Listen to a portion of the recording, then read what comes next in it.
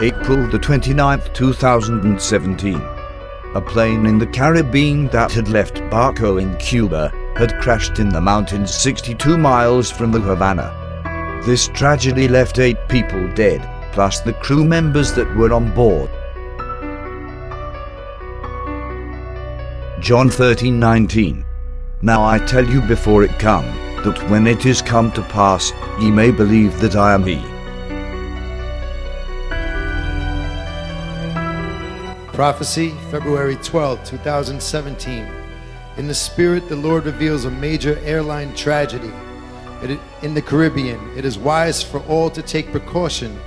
Where possible, mankind need to repent of our sins and turn to Jesus Christ, God Almighty, for eternal salvation, the only one who can credibly reveal things to come.